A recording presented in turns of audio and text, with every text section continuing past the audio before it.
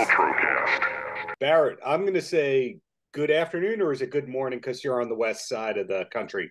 It's good morning. I'm in my hotel room in Hot Springs, California. There's worse places to be. Exactly, It, exactly. it's a pretty overwhelming tour schedule that you got because you have to be on your game for the actual performance. You have to do press. You're talking up a book. You're talking up music, etc. So thank you for taking the time. And let's talk about the book, not your first book. So when I ask a lot of people, how long did it take you to write the book? And if they're like 42, they go 42 years. In your case, how long did it take you to write this book? I wrote this Screaming Trees book in about a couple of years, working on it off and on. Technically, okay, so it's my fourth book. Right. And I started writing the stories for the book back in about 2015 because I was working on my first book about music around the world. And of course, I had to write about Seattle and all the bands I'd played with and that whole music scene. And as I was writing the stories, they kept going and going. And I'd write a story and I'd be like, oh, yeah, that reminded me of this. And then I realized, man, I've written, half a book of stories about the Screaming Trees, and I can't put them all in this one book about music around the world. So I just kind of tabled them. And then when Mark Lanigan was writing his book, Sing Yes. Backwards and Weep, he would call me and, we've stayed friends this whole time. In fact, we were working on projects together right before he passed away. And he would call me and say, like, do you remember this particular event? What do you remember about that? And I'd tell him, and then he'd be like, God, that's not what I remember. Do you remember this? And I wouldn't remember that. And we would just laugh like hyenas, like we have post rock and roll dementia and we can't remember.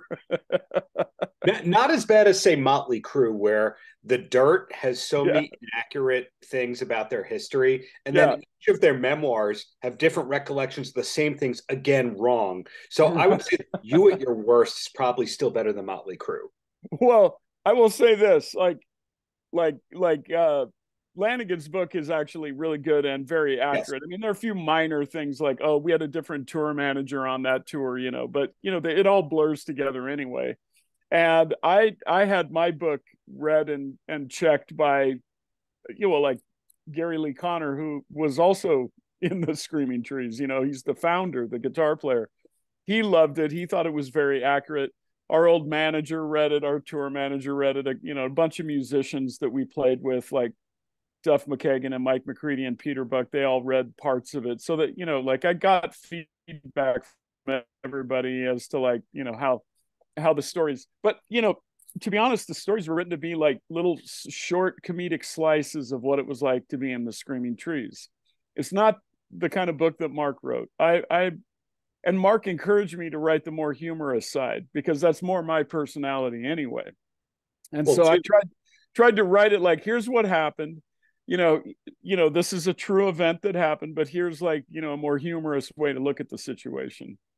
a notable thing that you just stepped over right there is you said Peter Buck, Duff McKagan, Mike McCready. You mean three guys that you were in super groups with outside of the Screaming Trees, Yeah. outside of your master's degree, aside from the films you scored, aside from the books you've written. So you've always been a go-getter. Now, does that come out of not wanting to be bored and boring? Or is it just somebody offers you something, you say yes, and you don't realize that you also had another 10 things going on? I'll say yes to just about any invite. I mean, I'm realistic about like, can I actually do that in my schedule? But I've always had that. It's kind of like the Jim Carrey movie, Yes Man, where he says yes to absolutely everything. And Yes. so, but when you do that, you end up having this incredible adventure. Like this last summer, I got asked to be on a sailing team with these Green Berets that have a sailing team, and we did the race to Alaska, where we literally sailed from Washington to Alaska in a 34-foot sailboat, and you couldn't have an engine in it. You could only sail or row. We thought it would take us, 5 days or a week. And it took us a month. And it was an incredible experience. I mean, just magical. And I became like kind of best friends with these guys. And they invited me to join their sailing team. And if I hadn't said yes to that, I would have never had that experience. I would have just probably stayed home all summer, and I would have done something. But you You got would to have say, done you something. got to say yes to life. You got to do it. Now, you mentioned before this is a more humorous book than Mark's book. Yeah. And something that I'm finding is the more serious the band from Seattle or related to Seattle, the more serious their music was, the funnier they were. So, for example, when you talk to Kevin Martin from Candlebox, he can't be serious for more than 15 seconds. Big smile on his face. Yeah. I'm finding it might have been a marketing thing to make Seattle this gloomy place when in reality it's the comedy mecca of music. You might be right about that. I mean, I'm trying to think. I mean, I know the Mudhoney guys. They are like Mark is hilarious. Yeah, he is a quick wit, man. He's fast. Like you can't hardly keep up with him. And Kim Thile is an old friend of mine. He's super funny. I don't know every musician in every band, but I would say like, the smartest ones are the funniest ones. I mean, that's just the truth. I also think that, humor is a way to show, well, like what they say, tragedy or humor is tragedy plus time, right? Yeah. So obviously there's a lot of tragedy in Seattle, all the people we lost to overdoses and just untimely death. And that's not funny. However, you can tell stories about those people and you can find a funny way. And I don't know, I think it touches people's hearts in a different way. If you're just like serious all the time and everything is this, hard, pragmatic, that's not that fun. That's not a book I'd really want to read.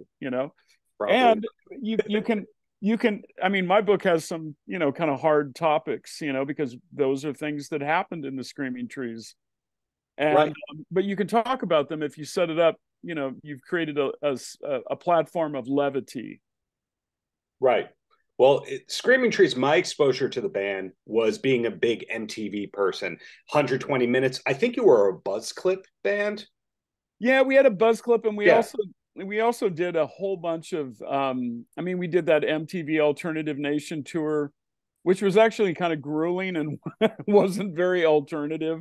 Yeah, MTV was super low budget until maybe Total Request Live, that era. So where I was going with that is in that era, or a couple of years after the Buzz Clip stuff, I remember you did the Oasis tour with the Manic Street Preachers where you're playing Sheds and all that.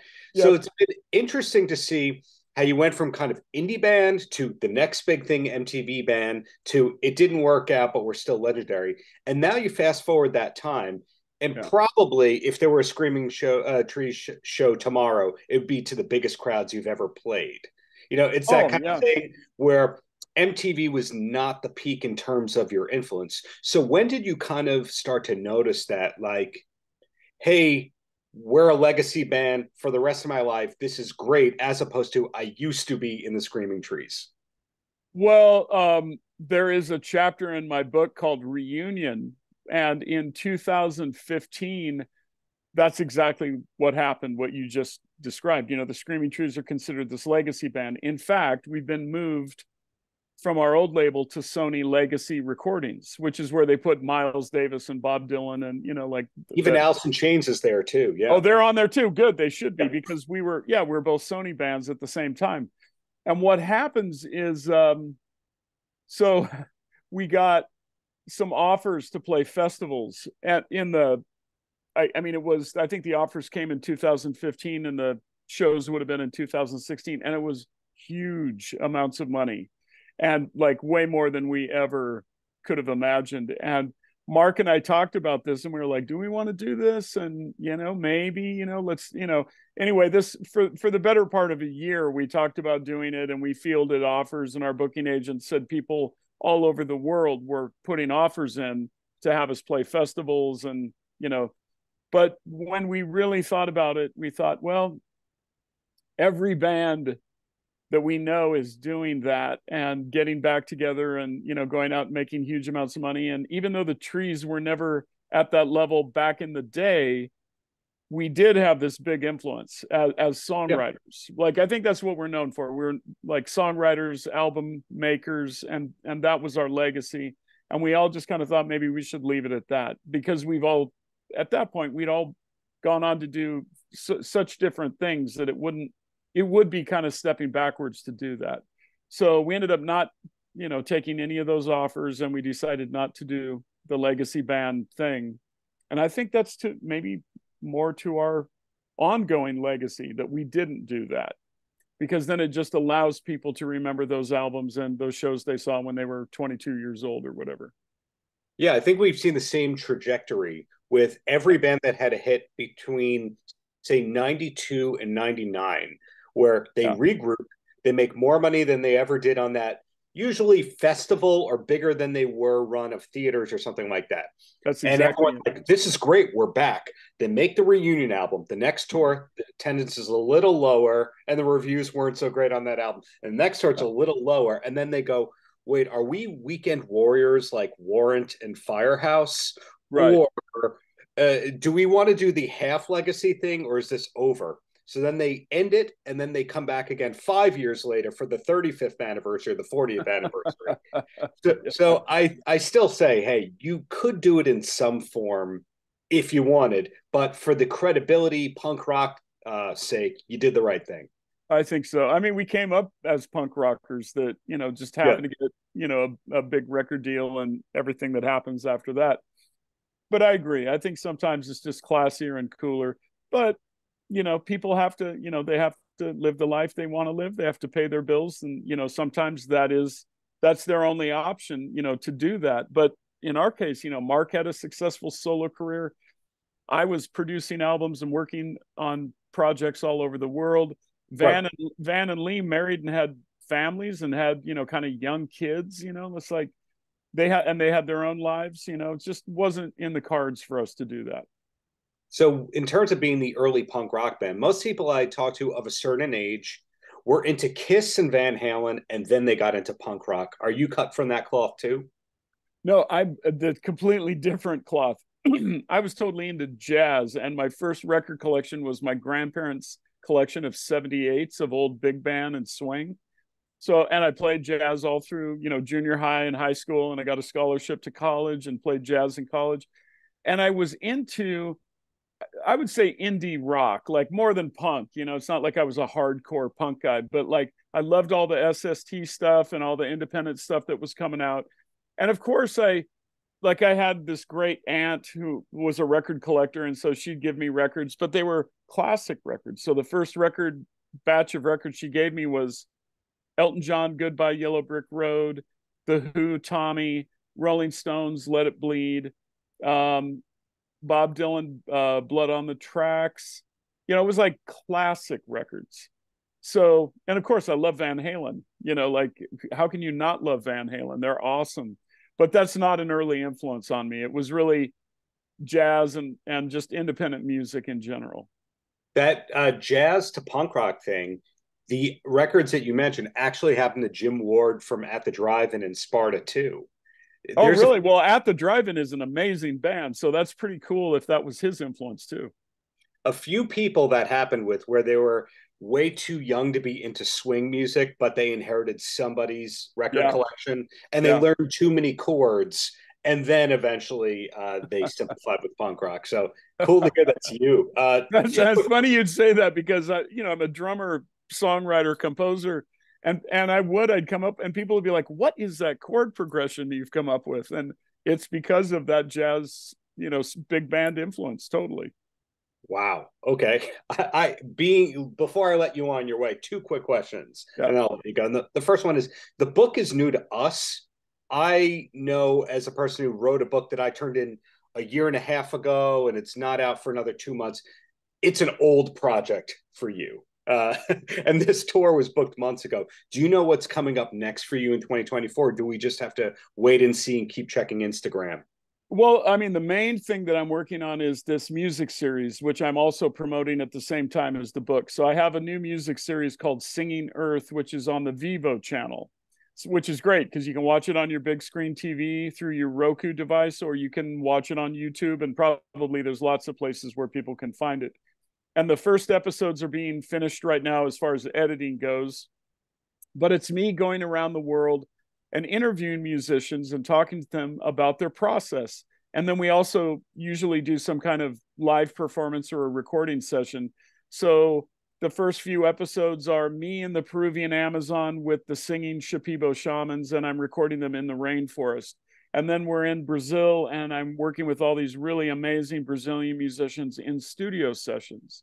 And then there's an episode about the last living Delta blues singer from the original generation of blues singers in the Mississippi Delta. There's an episode about Seattle. There's an episode about the Alaskan Arctic, which includes that sailboat team that I was telling you about, because we sailed to Alaska, and then I go up and work with the indigenous people up there. So I'm going to be working on that all through next year. I've already started writing another book. I don't know when it'll come out, but I've developed kind of a pace for this, and I'll do it as long as I'm able to do it. So, so and I'm always producing records all the time, but like producing records for somebody.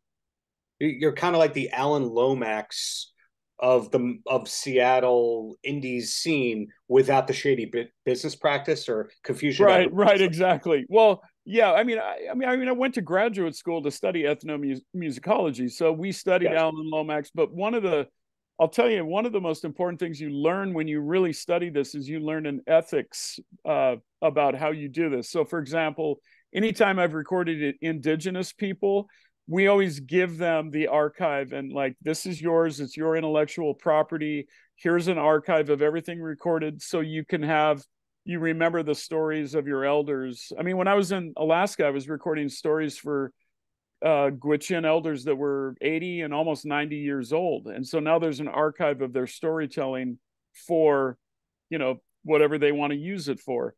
And in the Amazon rainforest, the same thing. I've produced albums for these shamans down there, and 100% of the money goes to the shamans. It doesn't go to me. I'm the producer and the creator, and the helper is more what I am. So you learn how to do that. There's kind of a practice that you learn as you do it, but you also learn, all the legal stuff about intellectual property and ownership and the right and ethical way to do those things. Also, you only do them when you're invited to do them. They invite you to come and do this. So I'll revise my compliment / label and say you're Lomax meets Peter Gabriel, because if you look at the real world records and what he did with bringing light to world music in a mainstream way, or at least with major distribution, kind of what he did, but all Barrett all the time. And the last question, this is intended to be a compliment. So I look at the master's degree and the VEVO series and the books and all that. It's all smart stuff. Is there anything dumb that you're into? Do you have any hobbies that don't require a high IQ? I don't think I have a high IQ. I think I just am one of those people. I mean, I have studied, and I went to music school. Let me rephrase. Do you ever go through YouTube and watch videos of people falling down? Do you like any physical comedy? Do you like anything that's not intellectual? Yeah, I'm sure I do, but I'll be honest, I don't spend time on YouTube. I know people spend hours on there, and I've just never been pulled into that. I mean, every now and then I'll watch a movie trailer because I want to see the trailer, but I truly am so busy, and I love what I do. I use technology. I mean, I have very high-tech technology when I'm doing field recordings, because I'm running on battery power and doing digital recordings, and you have to have technology to do that. But somebody was saying to me at one of our shows, they're like, you should get a t-shirt that says, how did he say it? Barrett Martin music, make yourself smarterer. So no energy drinks for you like this. No, I can't. I'm drinking coffee, I'm old school, black coffee, and just sit at your writing station and write your book, or go into the studio and don't monkey around. Write a great song and record it and put it out. Stop the nonsense. So yeah, there's probably stuff that I've liked that's probably kind of dumb, and I'm not trying to avoid the question. I just can't really think of anything off the top of my head, but I like the idea of music and art and literature and film making people smarter. I like that as a kind of a directional thing that I'm going for. So when I work with people and produce an album for them, or if I'm doing my own album or some collaboration, yeah, I want to make it as smart and cool and interesting as possible. Because unfortunately, the world we live in, mediocrity and averageness sells really well. You know, the stuff you hear on the radio, it's not a secret. It's paid to be on there. You know, payola is still real. That stuff gets on the radio. And so people start to think, oh, that's the highest benchmark is what I'm hearing on the radio. I'm like, no, that's the lowest. It's just, you know, they paid to put it on there, you know. I think you just came up with your next book title. Averageness sells really well. Yeah. But the bottom line is, thank you for the decades of great contributions to the arts, to education, et cetera, and really looking forward to whatever is coming next from you and Team Barrett. Thank you so much. Pleasure speaking with you. Paltrocast.